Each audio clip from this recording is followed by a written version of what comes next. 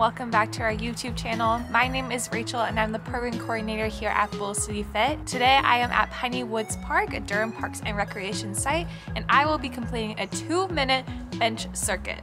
For this challenge, we will be doing 4 different moves, each for 30 seconds.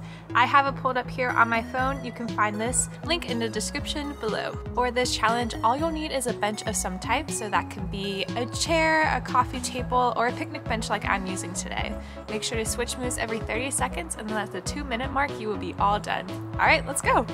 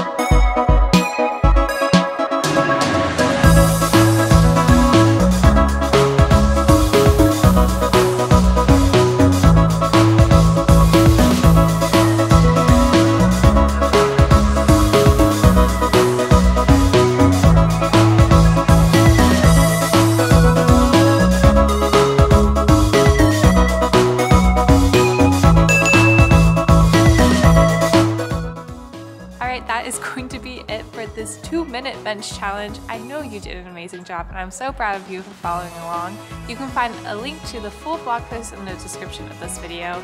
You can use this as a break to your virtual school day or your work from home day, whatever suits you best.